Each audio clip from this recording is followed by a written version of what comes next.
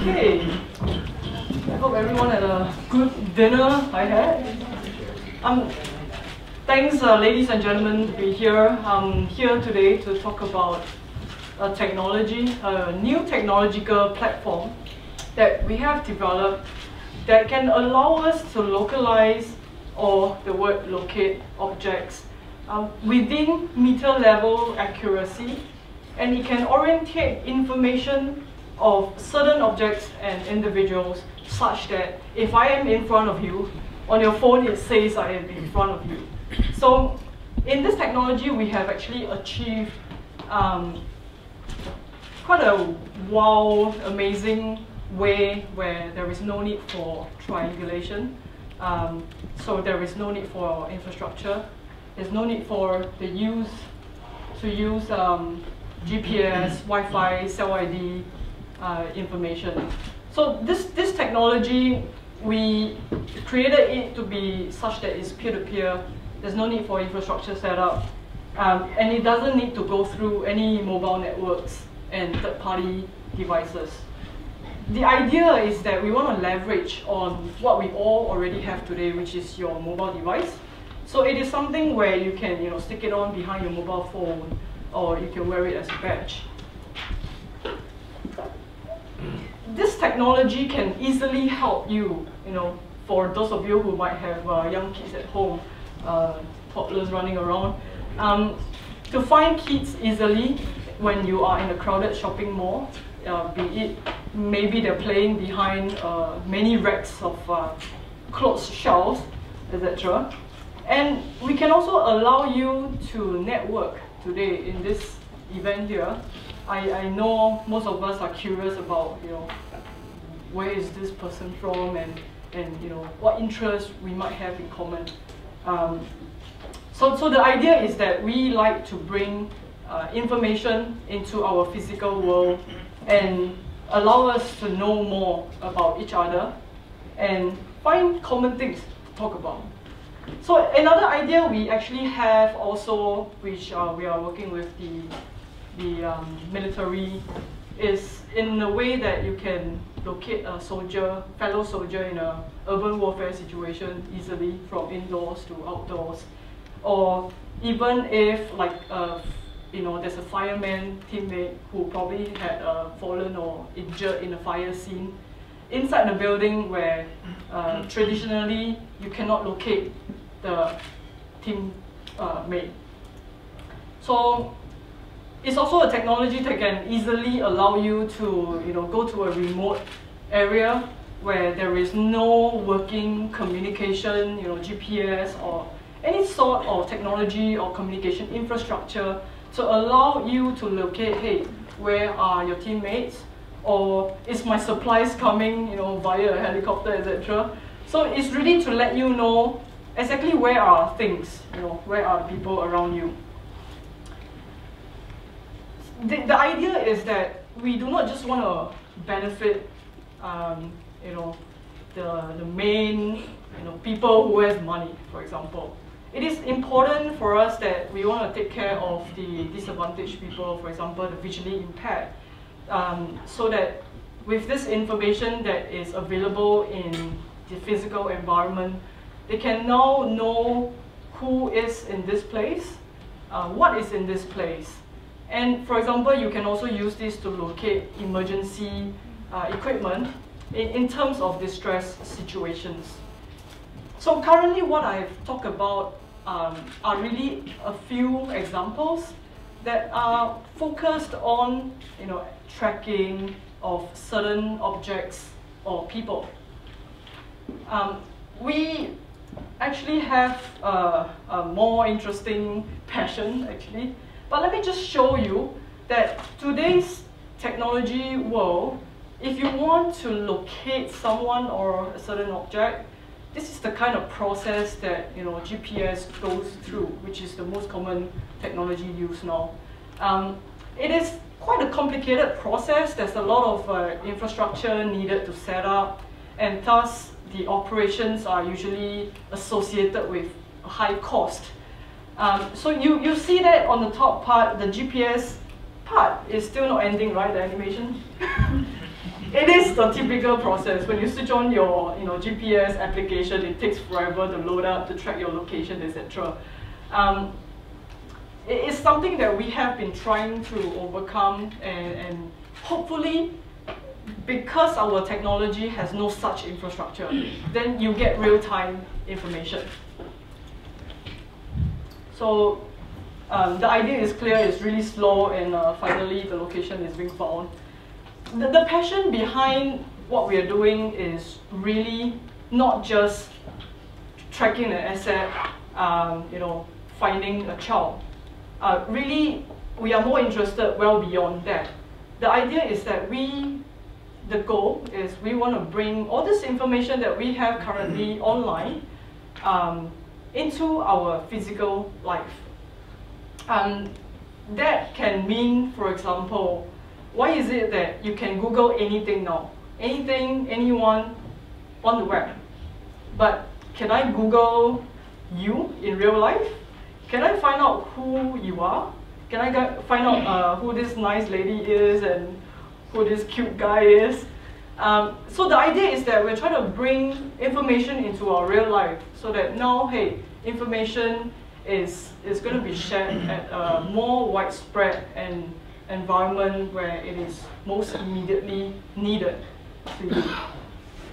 With this, we hope that we can find a mechanism to answer the question of who is around me, what is around me, what do we have in common, where is the nearest Starbucks, where is the nearest restroom, or the location of my car keys.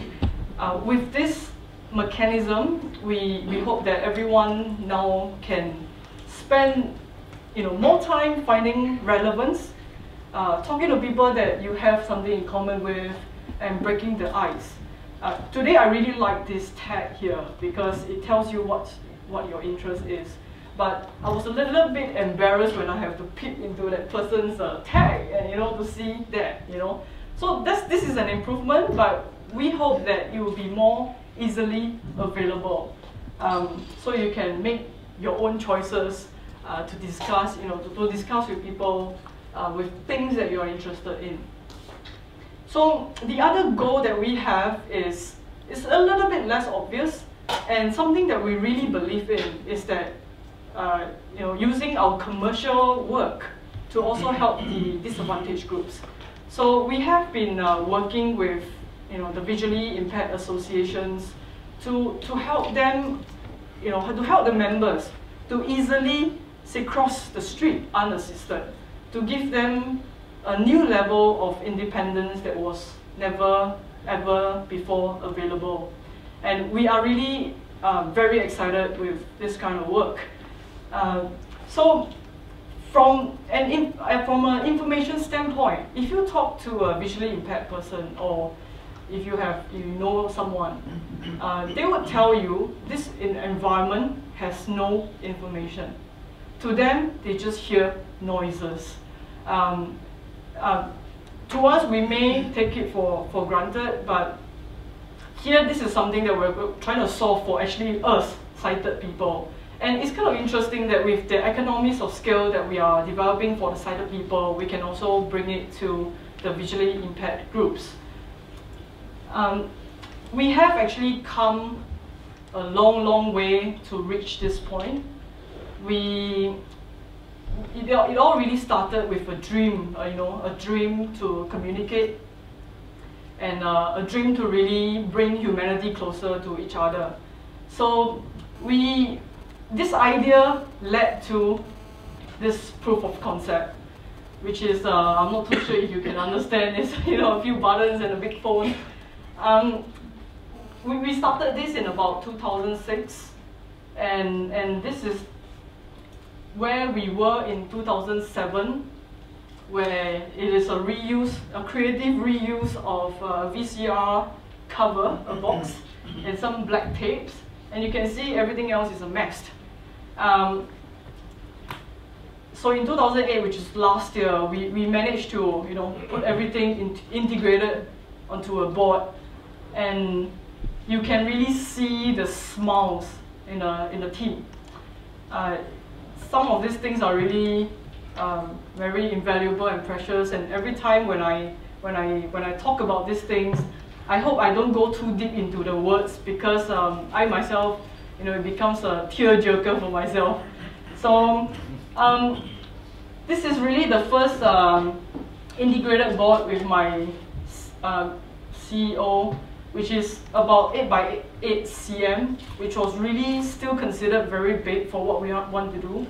It is really a technology that we envision that it can be used anywhere in the world, across all social economic levels and across all physical abilities. So if you are not so well off, even if you're rich, or some of you might be technology gurus, you can use it, you can use any piece of new technology easily. Or if some of us here could be a little bit more technically challenged, we hope that this is a device that you can use for whatever you want to do, to track a child, to help an elderly dementia person, move a little bit more, to increase the freedom of movement in the community. So at this stage, 2009, we were like, wow, she's still pretty big. But we managed to bring it down further. So we had our Pixie Engine 1.2. From the start, where it was a box, right? It really had the humble beginnings, which we now call the Pixie Engine. Is currently this size right now, 5.4, as in about 5 by 4 cm. And the idea is that our interest is such that we want to bring the virtual world of information, layer that into our environment, such that, say, if I walk into the room, there's some words appearing on top of me, like Minority Report, such that we can now really easily talk to each other. And from this, we will derive the concept of, some of you might know, Internet of Things, where it is, where you just have information easily available, and that you can put on this information from the internet and bring it to the world today. From these humble beginnings in 2006, we currently are deploying our pilot programs within our, with the universities and international colleges to bring this to the rest of the world. We have a project currently working with the elderly group to actually, let them have the independence and freedom to create a self-support network, and such that they can start moving around in the community, they can do exercises together, and from this software development kit platform, more users can create their own applications that we could not have imagined before. The idea really is, one of the nuggets that if you should take away from this presentation is to understand that we are witnessing a whole new wave of innovation upon us. And it might seem far-reaching at first, but really it is achievable with examples such as innovations with email and the web, where we have seen how information access has grown at such logarithmic scale. And consider that with every evolutionary innovative step that you take, there will be wondrous opportunities for us to create new innovation, new applications, be it commercial or for social users. And really, we look forward to having our company play a big role in that. So, did I delete something? So we hope to really bring awareness where there was once unfamiliarity, and we hope to bring light to darkness where the visually impaired use to suffer. We just really hope that you can understand, where we are coming from, and that this technology it was quite impacting for all of us to see from the time when it was like a big basket box into this device that we have currently. I'm not trying to do a sales pitch, so the case users I'm doing today is much lesser, and we're trying to get everyone who's interested in building new ideas and trying to bring more information into this world, this physical world, bringing everyone together as one. So as we say, we're trying to really fold virtual information into our physical world and make it into one world, where the revolution of internet now will be integrated into our physical environment. So I'll just spend the next few minutes to go through our prototype demo. I need to use this visualizer here.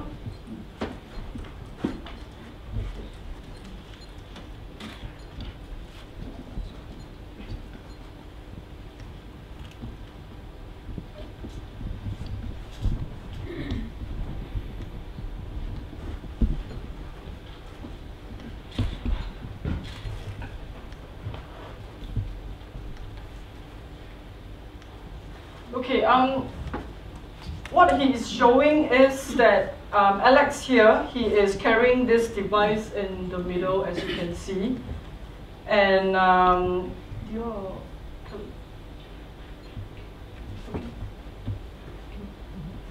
okay, so it's a little bit hard because it has to be from the user's point of view.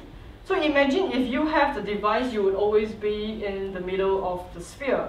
And that Alex here with the device, he is actually trying to track the baby. And this, you can imagine that a tag is embedded into this teddy bear where the baby is carrying. So with this device, you can see the exact direction and the distance of this device. And as he turns, it will actually be, it's a little bit hard to, okay, yeah.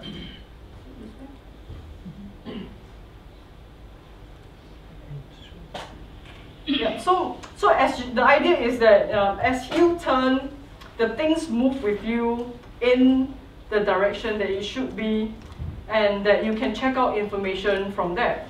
So for example, okay, imagine he's not a baby, alright? He has his social networks. The idea now is you can have a quick understanding of your interests, such as if the person likes, basketball, etc., you'll be shown on his profile. And if you want a full view, you can actually look at the information in real time, what they're interested in, where they come from, which companies do they belong to. And you can actually add them as friends. You can chat with them, send them a nudge message. And you can also, for example, is it clear now? No. He is a YouTube member. Probably his dad signed him up on one of the social networks, Facebook or LinkedIn, or some Cartoon Network information. And can you do a simulation? So what we are trying to do now is let's simulate more people around us. That one was live, but now we're trying to simulate the rest of the people around us.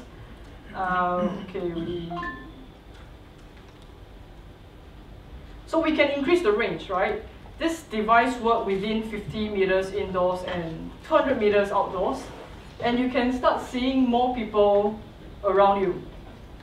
So if you are interested in checking out my profile, Yiping, you can also see where are my social networks. You can actually easily exchange name card information, and add me easily into your social network.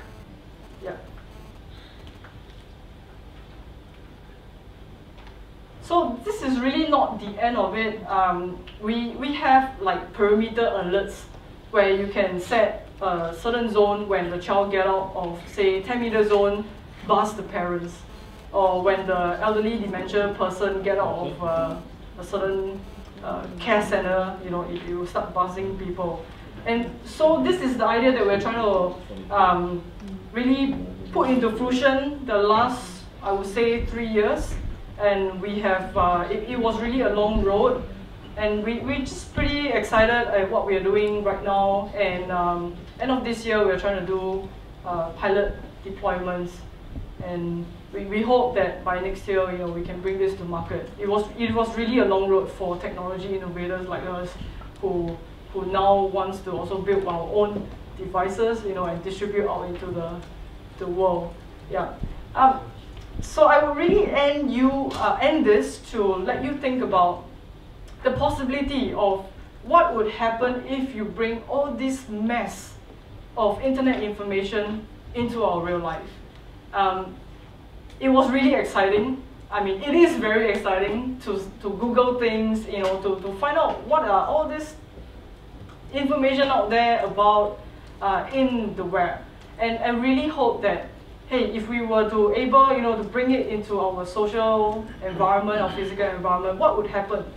You know, so this is really witnessing this whole new world of information. And I'd like everyone to think about it. Thanks.